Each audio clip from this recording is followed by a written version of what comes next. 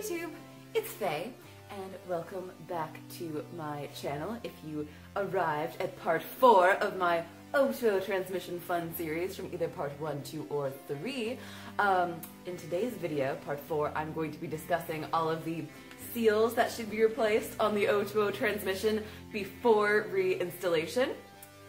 This happens to be a topic of particular interest for me because, as some of you know, I have replaced my clutch multiple times prematurely. I say prematurely only because the clutch disc was not worn very much at all, but instead I had some leaking seals that got oil on my clutch and made it impossible for me to go anywhere. So I don't want you to make the same mistake as I did.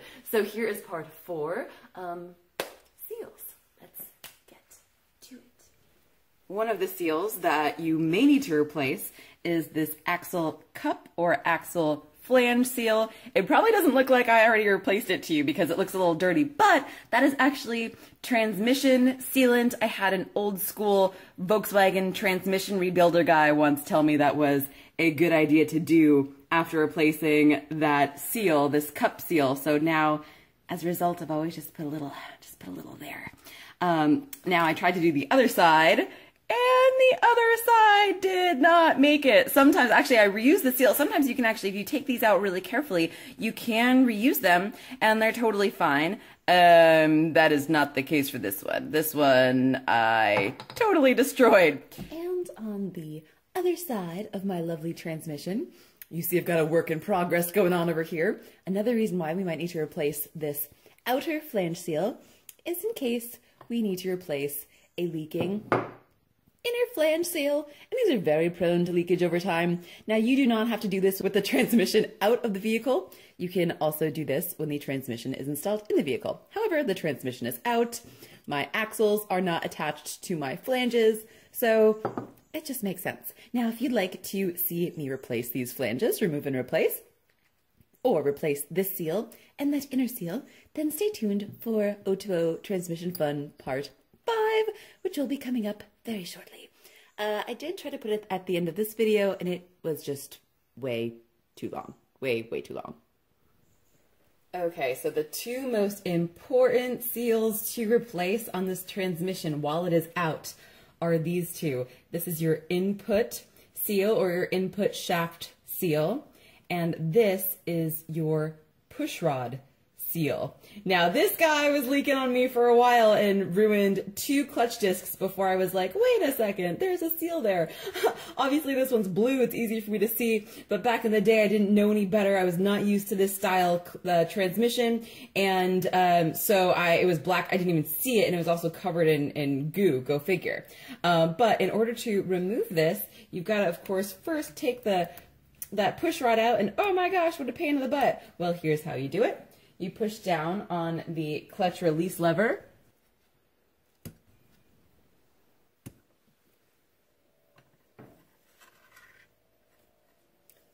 And you pull it out. Now, there is one side, this side, see how it's rounded?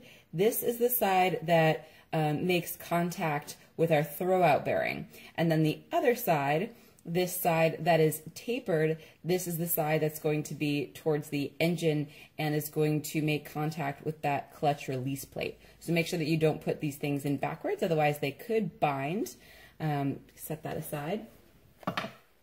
Now, before I go ahead and remove this, I'm going to first double check and make sure that the one that I have is correct. And there it is. You see how it looks a little differently? This one is metal, like my original one was. That's why I didn't really realize what was going on. And that looks about right. Next, I'm going to grab a little flat blade screwdriver. It's got to be small so that I can pry it around. And I'm just going to very carefully make sure that I'm not making any contact with the metal on the interior of this. So I've got to be really careful, take it really slow, and make sure that I'm prying only against that rubber seal to pop it out. And now if you take a look inside, you see that mystery bushing that came included in the kit, the bolt and seal kit. Do you see that bushing in there? You can replace that bushing if your pushrod has any play whatsoever. Mine has literally none, which is awesome. But I replaced that last time. I will link in the description below a really great tutorial that shows all the steps for going through and replacing that bushing. However, I'm not going to do that today because I'm worried that I may do more harm than good. I'm just going to go ahead and replace the seal. And I'm just going to start by lining it up. Getting in the hole so it looks fairly even. That looks good. And then I've got my little 10mm socket. And I actually chose a 12 point because the top is like a little more round, a little more even. And my ball peen hammer. Oops, that doesn't look quite even actually.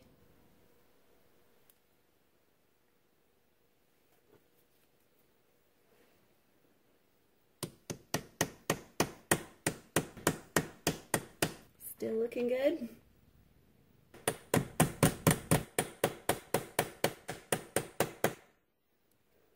Alrighty, that looks awesome.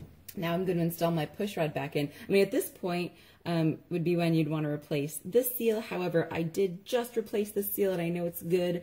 So I'm going to keep it as is. And my rounded side, of course, is going to be going in through my bushing all the way to the edge. Another seal that I need to replace is this shift shaft seal.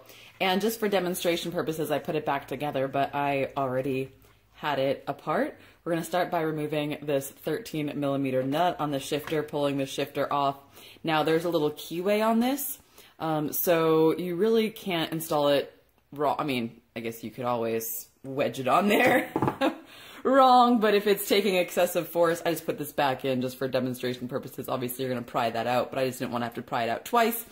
Here is the old seal. It was definitely leaking. I had a bunch of oil build up here, residue, and you can also see in my boot, there's like a ton of old nasty grease and stuff in there. So I'm definitely going to clean this out before I reinstall it.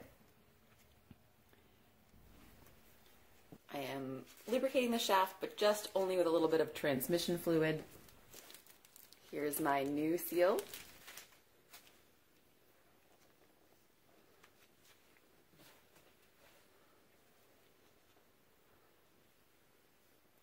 And when you put these on, I was taught to always rotate as you push on so that you don't cause damage to that internal part of the seal, this little ring here with that little, and a lot of people like to jam a bunch of grease in there, and you know, there's probably nothing wrong with that. I'm sure you can do that too. I just find that this method works really good for me.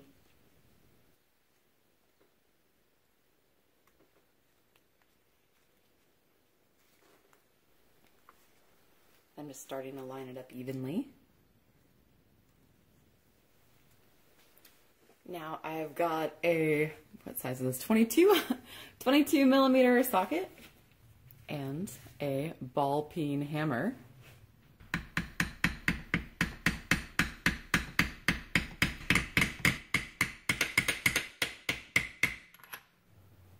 That looks pretty good. Now the next thing that we can do while the transmission is out, but once again, just like our shift shaft seal, we don't actually have to have the transmission out in order to do this. It just makes it a little bit easier, and hey, while I'm here, might as well, is replace our throwout bearing. Now, as you can probably tell, I'm looking at the tail end of the transmission. Actually, fifth gear is right behind here. So you're probably like, what the heck are you doing, Faye? Oh, and my little fill port is right here, but we'll talk about that later. Let me show you. I'm going to start out with my chisel. This may surprise some of you. Eek, don't get mad at me. And I'm going to literally chisel off this plate. It's gonna get a little deformed, but that is a-okay. Flathead screwdriver.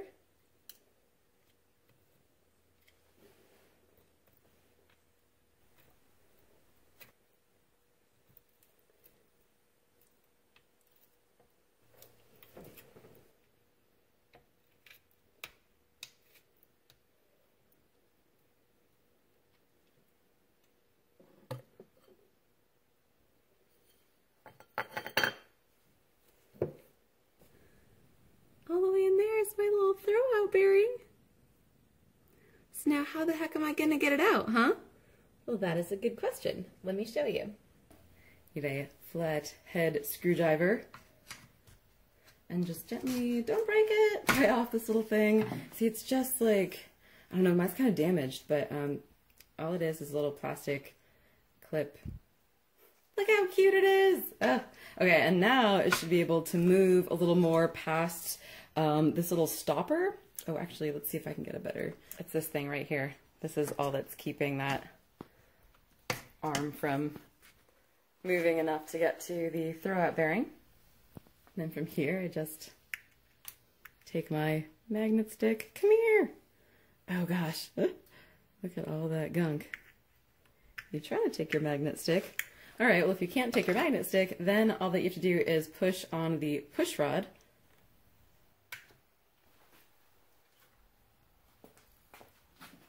Then you can take here. Okay, and this guy.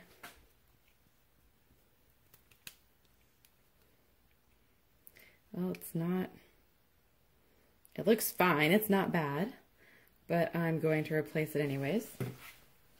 Now, you don't have to have the transmission out of the car to do this. I just, while I'm here, okay, of course, compare. Yeah, perfect. Awesome. While I'm here, I'm going to, ugh.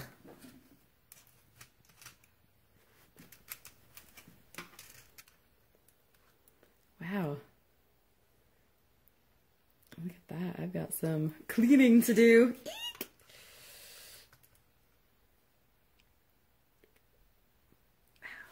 Wow. Oh, look, there's some more. Oh, I did some damage to this guy. Oh my gosh, I'm so sorry. Okay, now you can see I cleaned out all those metal shavings, and I cleaned, or as best as I could, all of the old sealant out of this surface.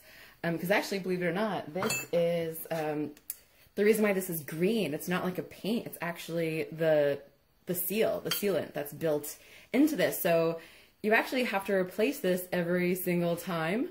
I mean, that's like the right way to do it. I've definitely reused these before multiple times. But for the sake of this video, and telling you the right way to do it, replace these every time. I actually do have a new one I got from Parts Place. I'm just gonna blow it up.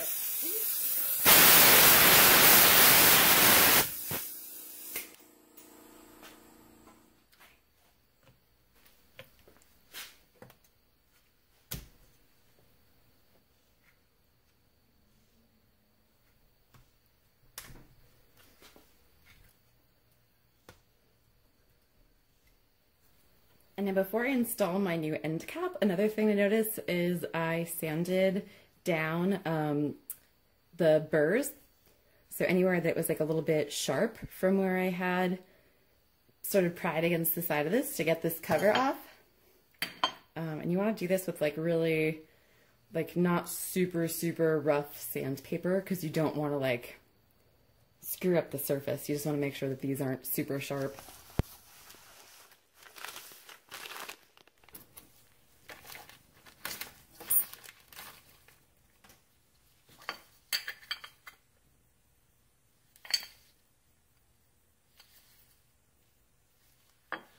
Alright, and the final step of our throwout bearing removal is just replacing this cap, which, like I said before, is also the seal. Now, this may be true on the old one. Can you see that there's that green going all the way around on the factory one that came off? But then on my new cap, there actually isn't any sealant on there at all. Now, maybe that's just because this is, it does appear to be slightly tapered, and maybe that's just going to be good enough. But just to be on the safe side, I'm going to put a little sealant on there, and this may be a totally unnecessary step. And I've never done this before, so I'm not really talking with a ton of experience. I normally just honestly reuse the old one. But you know what? Even if I'm thinking about reusing the old one, that gasket is going to come off anyways. So, gosh, I don't know if this is just like a press to fit, guys, or what.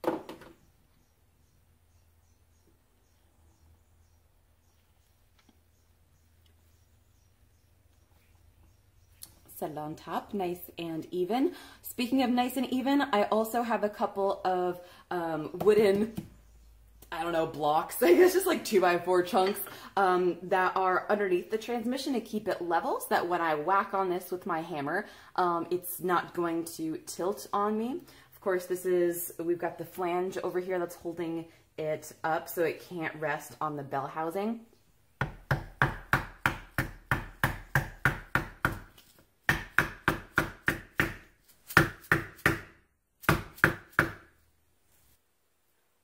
And can't forget one last thing.